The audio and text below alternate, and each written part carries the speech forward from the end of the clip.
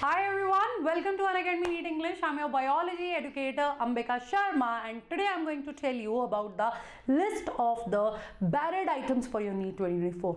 These are the things which you are not allowed to carry for your examination. Here you guys can see the very first thing is any item like textual material, whether it is printed or written, right? You know, sometimes it is our habit before going to the examination hall, we keep revising the things, right? Sometimes the formula, sometimes the examples of animal kingdom, like this. Okay, so if by mistake, if you carry anything for your examination hall, no doubt initially they are going to check all that metal detectors are there, but obviously they are not going to detect paper. So if there is any paper in your pocket when you are in the examination hall, you will be in trouble. So please make sure that you do not carry anything, right? Any paper for your examination hall, right? The bits of paper, even the geometry box, the pencil box, the plastic pouch is even not allowed, the calculators, pens, scale, even the writing pads, you know, for solving the questions, no pen drives, erasers, calculator, log table, electronic pen, scanner, nothing is allowed. They are going to give you the pen as well.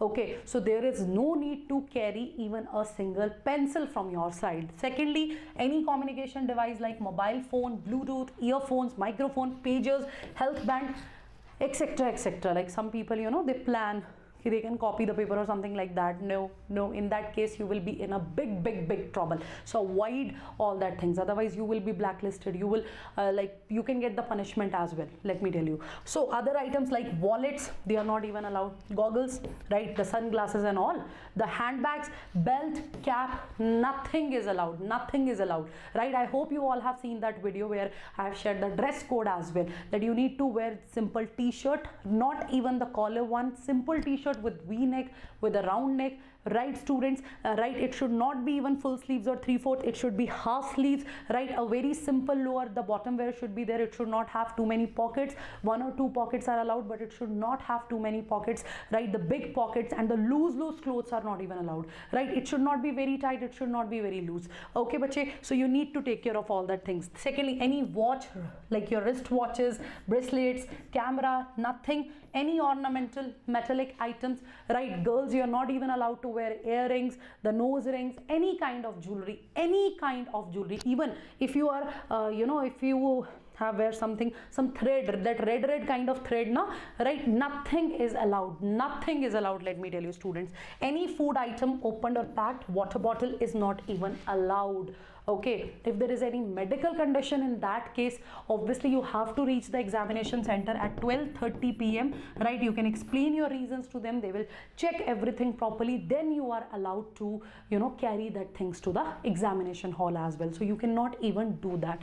Okay, so any other item which could be used for unfair means, they are talking about the cheating here. Okay, by hiding communication devices like a microchip, camera, Bluetooth, etc., nothing is allowed. So any applicable order of Honorable Supreme Court or High Court will be followed in this regard. So that's what you need to take care. So I know you people are aware of all that things, but yeah, it's my duty to keep reminding you all that things. Don't worry, I'm telling you all that details so that you'll be very clear that how you need to go for your examination hall.